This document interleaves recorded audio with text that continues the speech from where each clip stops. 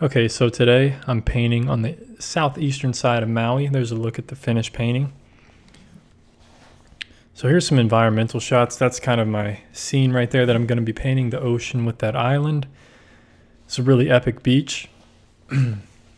So today I wanted to talk about how I kind of handle watercolors and kind of my process and my thoughts behind this as this painting is going.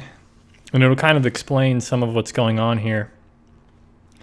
So since I started out mostly with acrylics and I did a lot of oil painting, now that I'm using watercolors a lot, I tend to treat my watercolors like oil paintings. And what I mean by that is, as you can see how this painting builds up, I'm painting very directly with watercolor.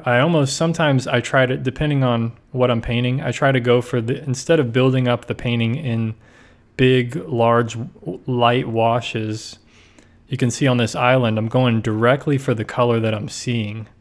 And sometimes this works, sometimes it doesn't work.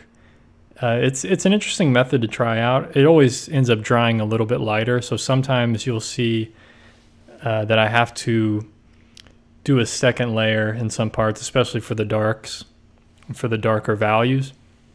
But I think I did most of this painting in either 1 or 2 layers. So here we go, another layer with the darks there. But the sky was only 1 layer. I think most of the greenery on the island was 1 layer.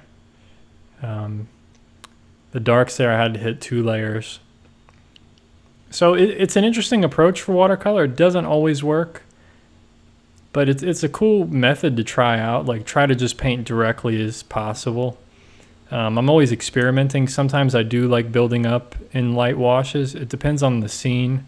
It depends on how much time I have. And when I'm doing small plein airs like this, you know, especially if it's like a sunset or something very quickly, then I paint as directly as possible. I don't have time to do a bunch of different layers. As you can see there, I glazed the ocean once again to really give it a strong saturation. And some greenery on top of the hill there, just give it a little bit of detail. And anyway, hope you guys enjoyed this plein air adventure. Stay tuned for the next one. Peace.